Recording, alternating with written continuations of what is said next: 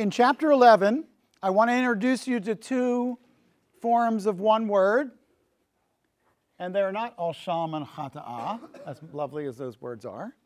I would like to introduce you to the words ordinances and ordinances. Capital O versus small o. Here's what I'm looking for. In my view, a capital O ordinance is something Jesus commanded the church to do as a symbol throughout all their time. So in going, make disciples, baptizing them in the name of the Father, Son, and Holy Spirit, teaching them all things whatsoever I've commanded you in Matthew 28:19 is a capital O ordinance, meaning it's a symbol that God gave through the mouth of Jesus for the church of Jesus Christ to observe. A small o ordinance, in my view, is a local church finds that there is an error being taught in their church or believed among their people, and so they assign a specific symbol to help people know that that is wrong. Proposition. I go to the Mosquito Indians in Central America, and I find out that they are not sure that the blood of Jesus takes away sin. Now they are, this is a hypothetical, but let's say that was the case. Let's say the church that's located along the Cocoa River decides that in order to teach this principle, we are going to require all men to put underneath of their flip-flops, slippers, sandals, red socks. You are to wear red socks to church. And when you put red socks on, as stupid as it looks to put them underneath your sandals, slippers, or flip-flops, you are to say, Jesus' blood takes away our sin. And then you are to wear them to church. And we will check that you are wearing them to church. And we will ask you, did you remember to say the blood of Jesus took away our sin? Now, after 6 months, when everybody's got that, we say, all right, the small o symbol ordinance of socks is done away. Does everybody understand what I did? I gave you a symbol that was an earthly symbol that had a heavenly meaning or theological meaning, and I assigned it from the local church, from an eldership, in order to ascribe something in that community that did not need to be ascribed in every community of all times and all places. If we have, right now, we're in a fellowship of about 3,500 churches that we belong to. And in that fellowship, the part of our fellowship that is in Africa is larger than the part that's in North America. But in Africa, we are making bold statements against female circumcision. You will not find those statements in North America because we're not having the problem, but they are. So in their area, they have certain things they're teaching that are in harmony with what we're teaching, but we don't teach it because we don't need to. Conversely, in America, we are teaching things about women in leadership that they don't have as a problem because they don't have women who are trying to be. So in different parts of the world, different issues prevail. A small o ordinance is not a universal ordinance. A large O ordinance is a universal ordinance, okay? Having said that, let's go to be imitators of me just as I also am of Christ. In other words, follow me because you see me following Jesus. And then he stops and he says, and this is the verse I put a box around in chapter 11, verse 2. Now I praise you because you remember me in everything and hold firmly to the traditions just as I delivered them to you. The traditions he's speaking of are two. The first one is a woman covering her head. The head covering ordinance, that is, the woman wearing something on her head as a symbol of authority over her head. Where do you find it? Verse 10. Therefore, the woman ought to have a symbol of authority on her head because of the angels. We'll come back and deal with the issue in just a few moments. But the first half of this is all about a woman wearing something on her head as part of the service. Okay? Now, it seems to me that everything he's going to deal with in chapter 11 is about public services, not about every moment of her life. Okay? And in verses 23 to 34, the second half of the passage is on the Lord's Supper. So, the first half of the passage seems to me to be a small o ordinance. The second half is clearly a capital O ordinance. Why? Because the second one Jesus told us to do, the first one he didn't. But obviously, elders of the early church and apostles of the early church told them they needed to do this. So, the first half of the passage, in my view, is not something that everybody of all times and all places needs to do. The second half of the passage is something that every Christian church ought to be involved in. So he says, I'm glad that you're following what I gave you to do. I'm glad that you are doing exactly that. And then in the first half, he talks about what the Corinthian men and women were doing. However, the problem for the Roman was the opposite problem that you have. Okay? The issue in the first half of chapter 11 for you is, should a woman put a covering on her head? There was no Roman who thought that was the problem. Because in every case where there's sacred things being done in Roman society, women have their head covered. In other words, this wasn't a group of pagan women who had to be taught to put something on their head. All Roman women wore something over their head for any sacred festival at all. How do I know that? Well, if you go to Rome, you can go to the Memorial of the Augustan Peace, and you will see an entire procession, and every one of the women will have their head covered. If I take you to Pompeii, and I take you to the Eumachia shopping mall, she is standing there as a sacred priestess, and her head is covered. Covering of a head was normal for a Roman woman. The shocking part of chapter 11 was about Roman men, not about Roman women. The shocking part was that men were to take their caps off when they prayed. Why is that shocking? Because the symbol of Roman freedom was a pileus. A pileus is a hat. It looks almost like an elf hat, okay? And if you look on, he looks sort of like a jester, I know, but it's a hat that's leaning forward. This was the symbol of freedom. A freeborn Roman had a hat that said, "I'm free." And if you were to look on the coins, after Julius Caesar in the Ides of March was killed in the area of Pompey's theater by a group of people including Brutus, the coin that they minted to say we are free had a pileus on it. It's the symbol of Roman male freedom. I am a free Roman. I have the hat. Okay? So it is as symbolic to a Roman free man as a ball cap is to a baseball player. So I want you to read it with that in mind, not with 21st century America in mind. Okay? Verse 3. I want you to understand that there is a chain of responsibility, that Christ is the head of every man, the man is the head of the woman, and God is the head of Christ. Here's what he says. He says, if you put it in order, it's God, Christ, man, woman. Now here's my point. This is not a chain of value. Christ is not worth less than God.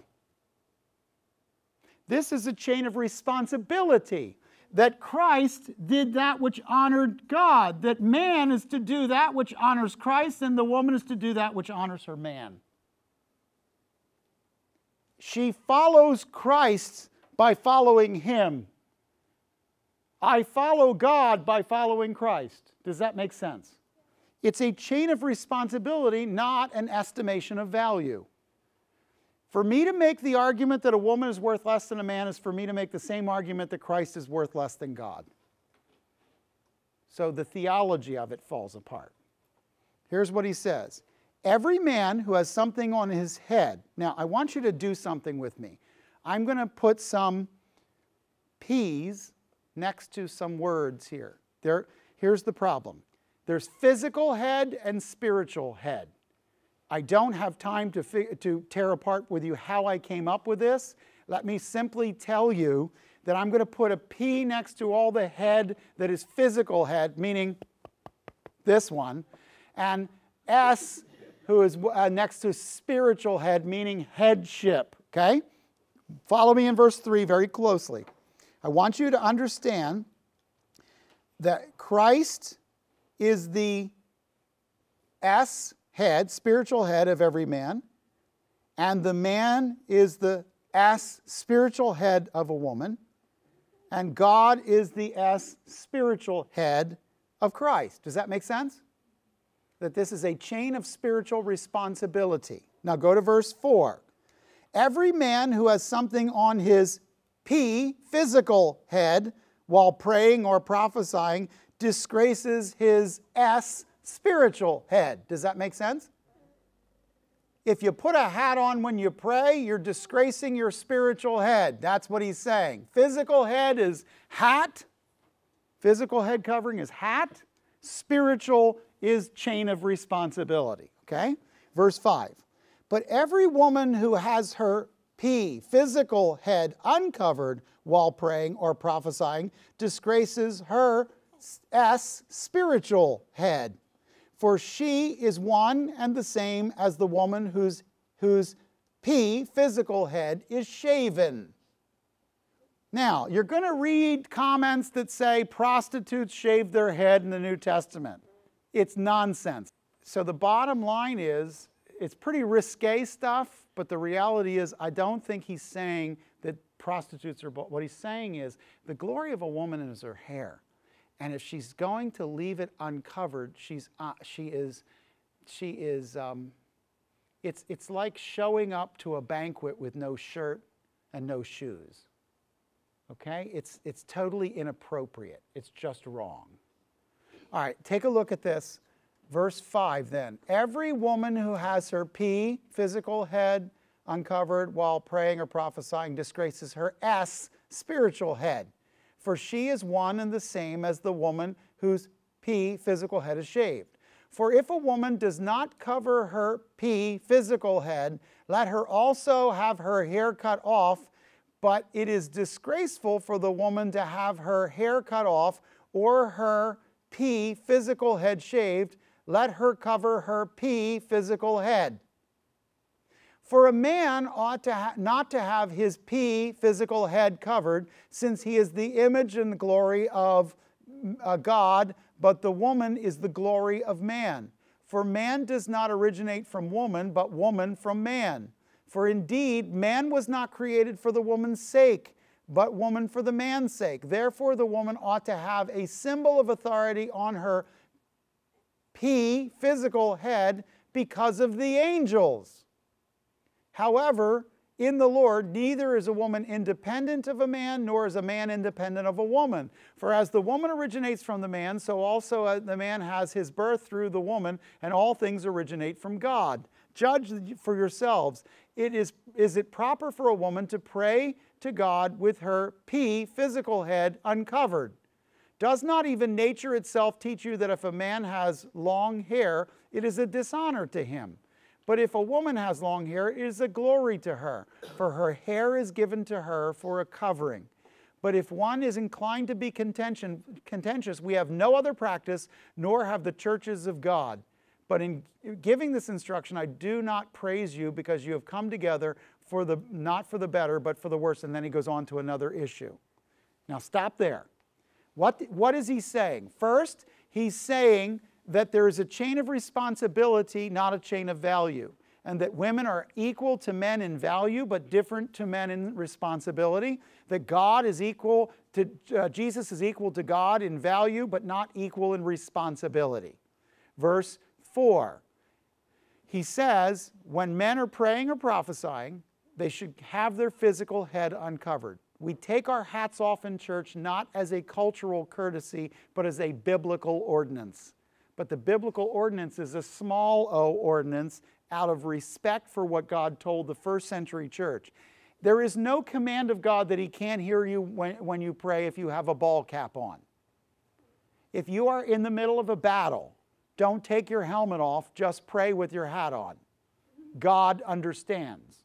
As the bullets fly by, it's not a wise time to take the helmet off your head. What he's saying is in Corinth in the first century and in the churches, because he says it's also true of the other churches, he says, gentlemen, take the hat off. That would have been shocking to a Roman. Why? He just gave his symbol of freedom and took now the look of a slave. Why is that important? Why was it symbolic to him to take his hat off? Because he's a slave of Jesus Christ.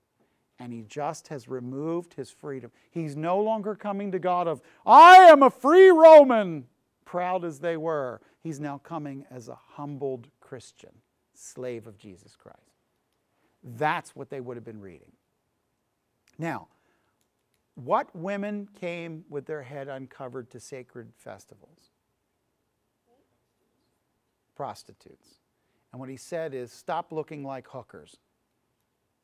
Put your veil over top of you like respectable Roman women. Don't you know better? Don't show up and uncover your head in a sacred festival. Gentlemen, don't cover it. Ladies, don't uncover it. Now, does that mean you all need to buy hats? Why not? For the same reason you can have ham.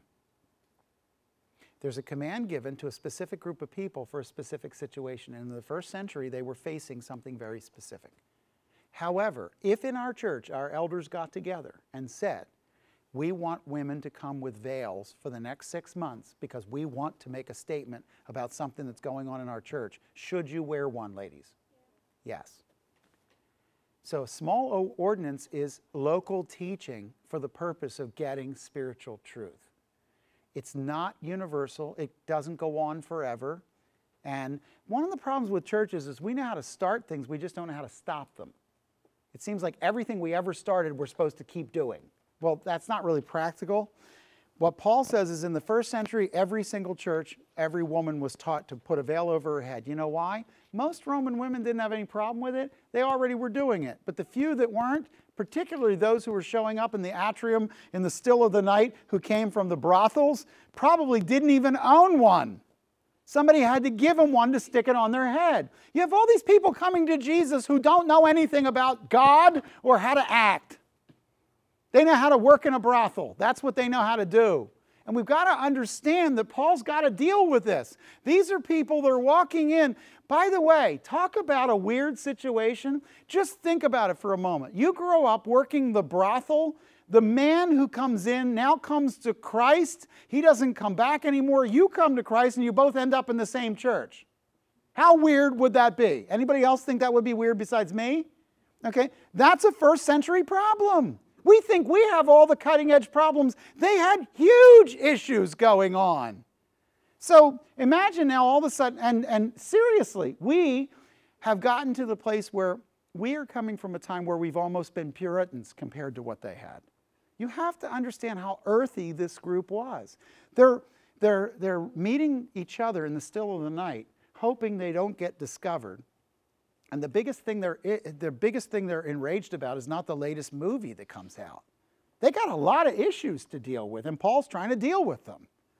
Now, all I'm saying to you is the Peleus meant that the man was probably more shocked by this teaching than the woman, and that the pride of the Roman male was probably more under attack here than the gentility of the Roman woman. Let me go past that and go down to the second half of the chapter. He felt pretty good about a lot of the things they were doing, according to verse 2. But according to verse 17, he didn't feel good about one that they were doing. And that was, in giving this instruction, I do not praise you, because you come together not for the better, but for the worse. So this has to do with the coming together in public worship, but the verse for it. And in verse 18 it says, in the first place, when you come together as a church, I hear that there are divisions exist among you, and I partly believe it. Paul makes the argument that if your church is going to come together and be divided and go to separate parts because you don't like each other, you'd be better off not coming. that it's actually worse. You're hurting the cause of Christ. And then in verse 19 he said, for there must also be factions among you, so that you who approved may become evident among you. Therefore, when you meet together, it is not to eat the Lord's Supper, for in your eating each one takes his own supper first. One is hungry, another is drunk. What? Do you not have houses in which to eat and drink? Or do you despise the church of God and shame those who have nothing?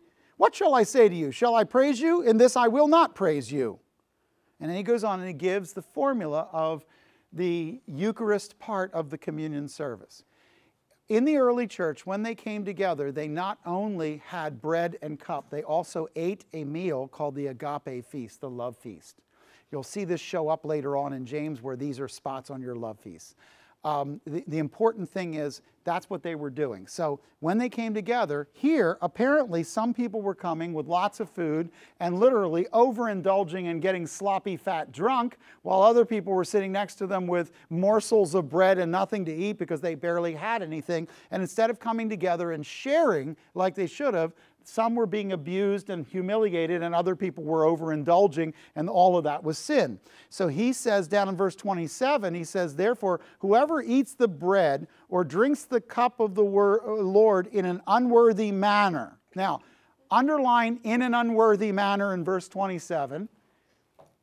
Unworthily or in an unworthy manner does not mean that the people are worthy. You're never going to be worthy of a communion wafer. Jesus died for the unworthy. That's not what he's saying. He's not saying you can pray especially hard and get clean and then become worthy. He's talking about doing it in the right manner. Unworthily is an adverb. It's according to the verb. How are you doing it? So here's what he says in verse 27.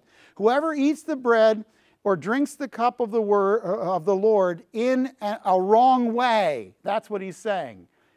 That is, by taking advantage of some and not eating together and not considering the Lord's body his church, that person will be guilty of the body and blood of the Lord Jesus. So what I don't want you to do is come in and think, oh, I got to pray really hard so I become worthy. No. He's saying, do it the right way or you will get sick. God will discipline his church if you don't do it the right way. What's the right way? In a way that doesn't humiliate people. In a way that people aren't getting drunk. In a way that the body is coming together and growing and joining through it, not being destroyed by it. So he says, verse 28, every one of you let a man examine himself, and in so doing he is to eat of the bread and drink of the cup. In other words, examine whether or not you are doing this properly. Not examine whether or not your heart is good enough. That's not the point. He who eats and drinks judgment to himself, if he does not judge the body, and by the way, the word body there is the church, rightly.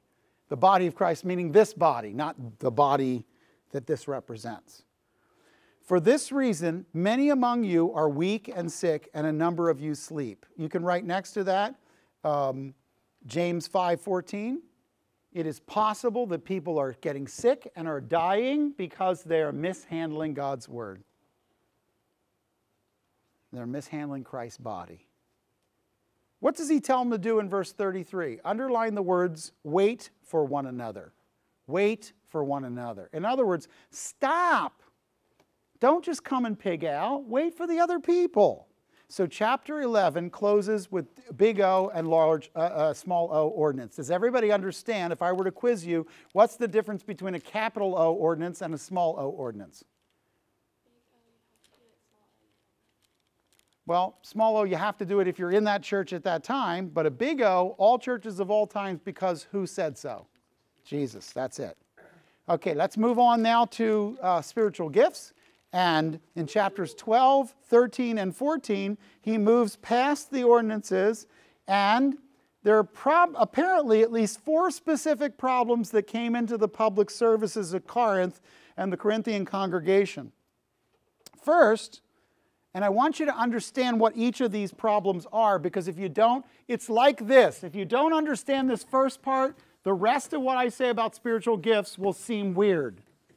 Well, it may seem weird anyway, but the point is that you won't get what I'm trying to say, okay? First, apparently somebody shared in a public worship setting a revelation from God that Jesus, because of the crucifixion, was accursed by God. They evidently encouraged the congregation to follow after something other than Jesus. So the first problem was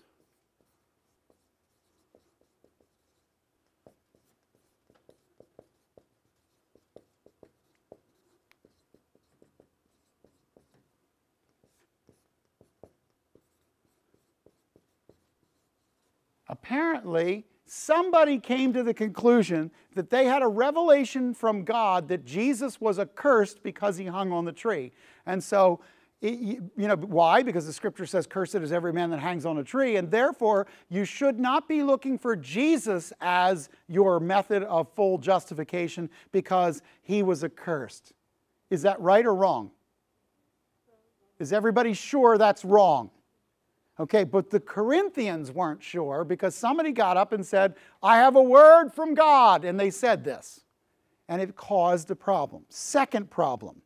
It appears that some in the congregation were emphasizing the unity and unchanging nature of God, and they couldn't believe that God's gifts were not similar in their manifestations.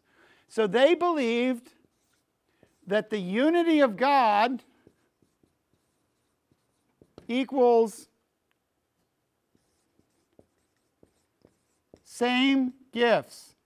Everybody's got these gifts. If you really have Jesus, you speak in tongues. If you really have Jesus, you can do miracles. If you really have, it doesn't matter what you fill in the blank with. The point is, they saw a one-size-fits-all unity God. The difference between unity and uniformity. Unity means that we will all be together. Uniformity means everybody wears the same hairstyle and the same t-shirt. And they confuse the two. Okay? Third problem, and then we'll address the verses and you'll see them. The third problem, some people apparently were arguing about whether some unique manifestations in the lives of the believers were gifts of God or mere expressions of differing personalities. They felt like some of the so-called gifts were necessary for the body. They're probably saying things like, Pastor, that stuff just isn't important. What we need here in Corinth is more of... So what they were doing is they were confusing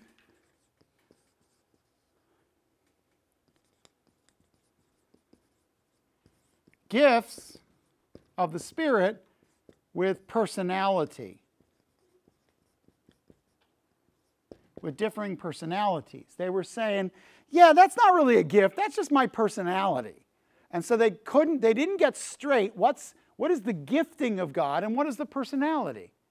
And the fourth problem, and this one's another big problem for the church, it's in the background, is many that got excited about the sense of the flow of the Spirit using them became convinced that their gift was the key to everything in the world.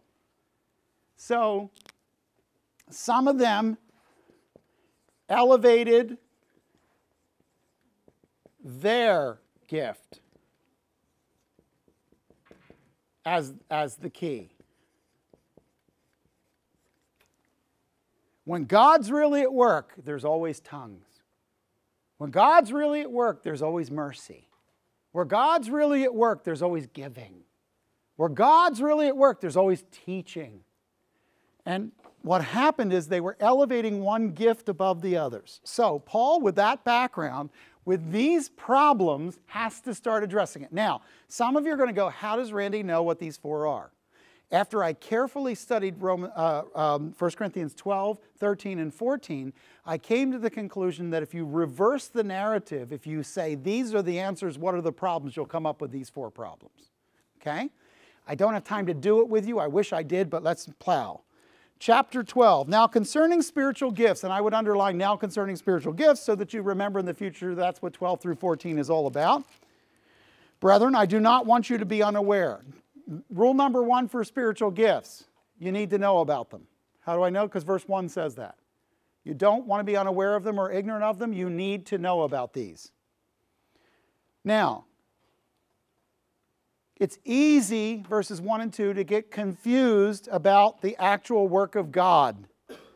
When you come from a Christless and spiritless background like the pagans did, it's easy for them to be mystified by how God works.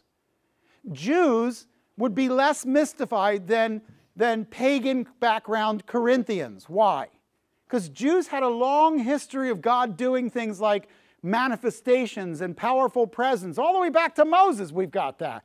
But if you're a pagan and you've lived your life basically in the dark arts and dark superstitions of the pagan world, you need instruction. So verse 2 says, you know that when you were pagans, you were led astray to the mute idols, however you were led.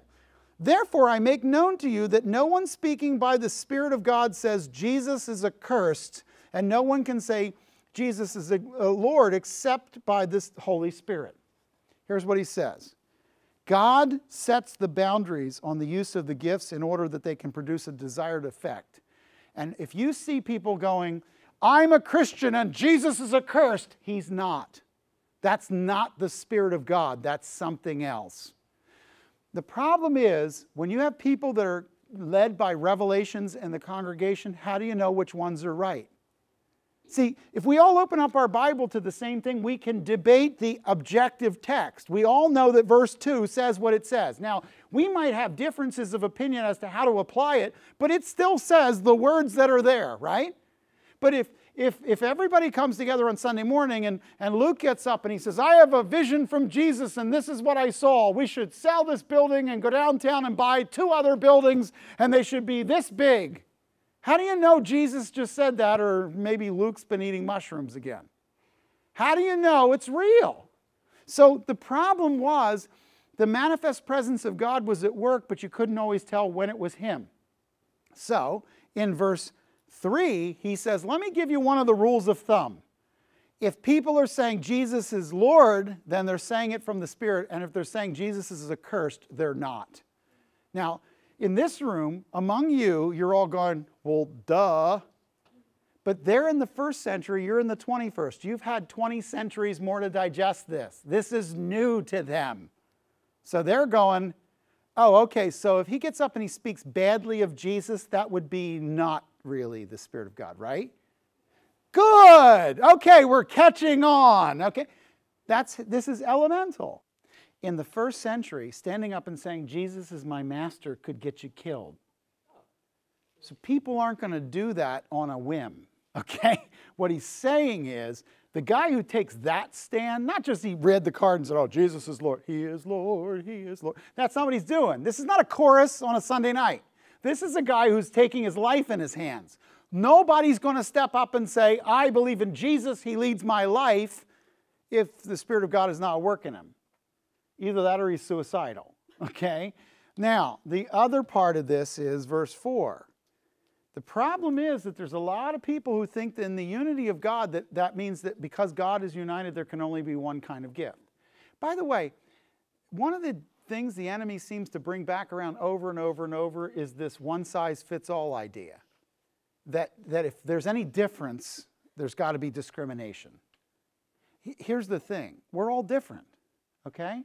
Did God discriminate against you because he made you 2 feet shorter or 2 feet taller or 12 inches this way or that color hair? I mean, really, at a certain point, isn't everything really that we're all different? So God is pretty creative, you know? Look at verse 4. It says, there are varieties of gifts. And he says, there are varieties of ministries. But in both cases, same Spirit, same Lord. There's a variety of effects, but the same God who works in all things, in all persons. Not everybody has the same work of God going on inside of them, and not everybody looks the same when God is working in them. This is a biblical component, and I think it needs to be said more. Because I think there's still a bunch of believers who are walking around with the same fundamental disagreement. If you don't have my gift, you're not really filled with the Holy Spirit, is another manifestation of people who don't get that God doesn't have to do the same thing in everybody at the same time. The verses say, wait a minute, God's working in all kinds of people. That's what he's doing. And some of them he's working in have this gift and some that manifestation. And then it says, but to each one is given the manifestation of the Spirit for the common good. All right, although there are many manifestations, what is the point of your giftedness? So the common good means the good of the body. I am not given a gift so that I can become more cool. I am not given a gift so that I can be featured on the Tonight Show. I am given a gift to benefit the body. That is its purpose. Therefore, everything you know about yourself and your own gifts means they are for God's use in the body. They should be telling you and informing you how to serve. By the way, they don't tell you to serve. You already should know that. It's how to serve. Where do I serve? I'm a teacher. It's all I know how to do. So I teach nonstop most days. The point is that if you're a gift of mercy person, you pour it on with the gift of mercy. All right, let's come back and take a look. It says, for to one is given the wisdom through the Spirit, and to another the word of knowledge according to the same Spirit. I want you to know that there are two Greek words for another. And we're going to do some filling in here again. The word another has two forms, allos and heteros. Okay? Allos is another of the same kind. Heteros is another of a different kind. So I'm going to ask you to put an A and an H, like we did with S's, spiritual and physical. I want you to put an A for allos and an H for heteros. That's going to make a chart for us out of the Bible. Okay? Go back to verse 8. For to one is given the word of wisdom through the Spirit, and to A, allos, another of the same kind, the word of knowledge according to the same Spirit. Everybody understand? Verse 9. To H, heteros, another of a different kind, faith by the same Spirit. And to A, allos, another of the same kind, gifts of healing by the one Spirit. Verse 10. And to A, allos, another of the same kind, the effecting of miracles. And to A, allos, another of the same kind, prophecy. And to A, allos, another of the same kind, the distinguishing of spirits. Everybody with me so far? Middle of verse 10. Are you okay? Okay. Middle of verse 10. To H, heteros, another of a different kind, various kinds of tongues. And to A, allos, another of the same kind, the interpretation of tongues. Now stop there. Here's what you just did. You just did three categories. Do you see them? The first category has in it word of wisdom, followed by another of the same kind, which is what? Word of knowledge. Now, after that, it says heteros. A second kind of gift is what? Faith. But of that same kind, healing. Of that same kind, effecting miracles or working miracles. And of that same kind, prophecies.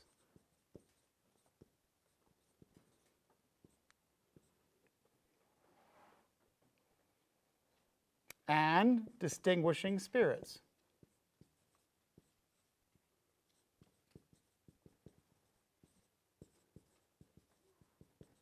Then there's the third kind. What's the third kind? Tongues. And what goes along with that? Interpretation. Okay, what he's saying is, it's clear if you're reading it in Greek, it's not clear if you're reading it in English, and that's the reason you did that. Okay? He says, there are three different kinds of gifts. He says there are gifts that have to do with word of wisdom and word of knowledge. Then there's another different set of gifts that you may have inside this, which is faith, healing, miracles, prophecies, distinguishing of spirits. But there's still another kind that is tongues and interpretation of tongues. Now, why does he tell you there are 3 different kinds? I have no idea. I can only tell you that biblically speaking, they're not all the same. That there's a different way in which the Spirit of God works in these 3 cases. And even within them, the guy who's doing healings is not necessarily the same one doing distinguishing spirits. Distinguishing spirits just means somebody got up and said something. How do we know if it was the Spirit of God? When you get down to verse 11, one and the same Spirit works all these things, distributing to each individually just as He wills. I would like you to do some irreducible minimum underlining for a minute. Go back to chapter 12, verse 1, and start underlining as follows. Okay? 12:1. Now concerning spiritual gifts. Verse 2, you were pagans, led to mute idols. For the benefit of the girls in the back there, irreducible minimum is like making syrup out of something. So what we do is we cut down all the words in the verse you don't need to remember what it's about. It's not that the other words aren't important. It's that if somebody walks up and asks you a question, you only look at what you underlined to get the kind of bones of it. Okay? All right, so verse 2, you were pagans led to mute idols. Verse 3, one speaking, Jesus is Lord by the Holy Spirit. Notice I only picked one of the 2 because I thought the other one sounded absurd enough that you'd remember. Verse 4, there are varieties of gifts but the same Spirit.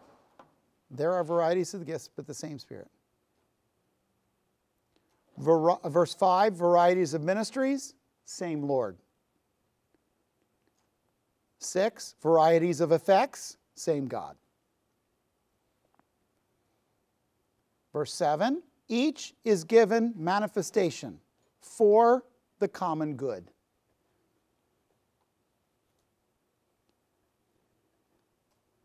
Now verses 8, 9, and 10, this is what I did. I underlined each of the gifts. So word of wisdom, word of knowledge, faith, healing, miracles, prophecy, distinguishing of spirits, tongues, interpretation of tongues. I don't know, did I forget one in there? Anyway, just underline all the gifts.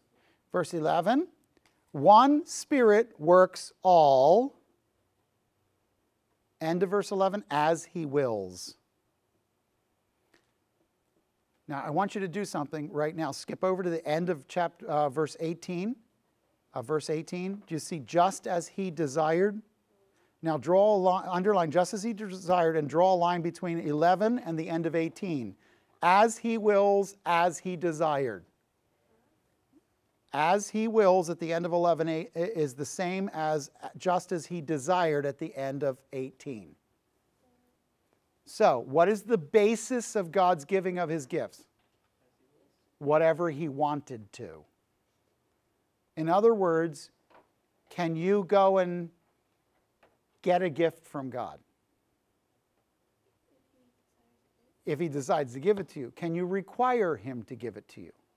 So if you go to a church and they say, if you don't speak in tongues, you don't have the Spirit of God, are they requiring God to give you a gift that they want you to have? Can you do that? No. That's why I'm saying it, okay? Verse 12, underline in verse 12, one body.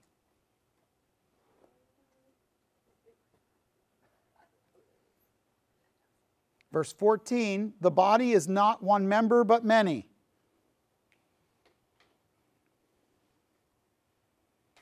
Verse 21, cannot say, I have no need of you. All right, what's the second half of chapter 12 about then? There's a body concept, and he says, the body isn't one big eyeball.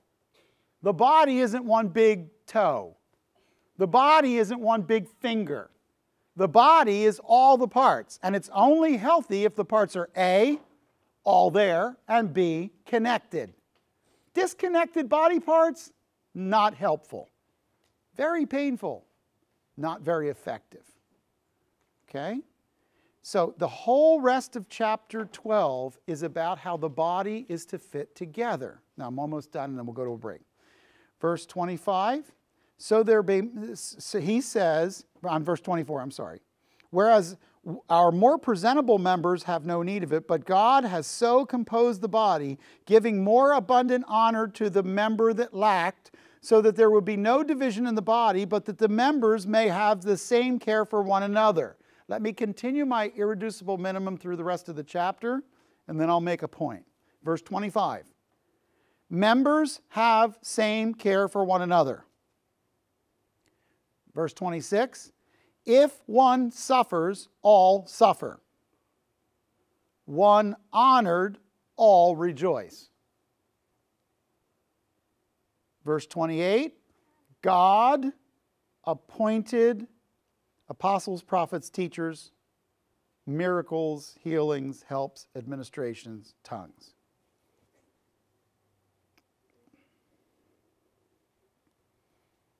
Verse 31, earnestly desire the greater gifts.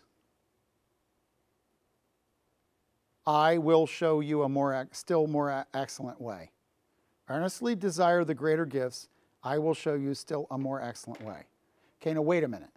I just told you that the gifts are as God wants them. So how does verse 31 fit into that? How can you earnestly desire these gifts if God gives them wherever he wants? The you is plural. He's not saying you, Zoe, desire this gift. He's saying you, church, desire these gifts. The point is it's a plural, so that a church can go, you know what, we really lack some mercy people around here. I mean, we got so many teachers, but they breathe fire, you know? And we're all about holiness, but nobody's nice. We need some nice people. God, can you send us somebody with mercy? And a JoJo shows up.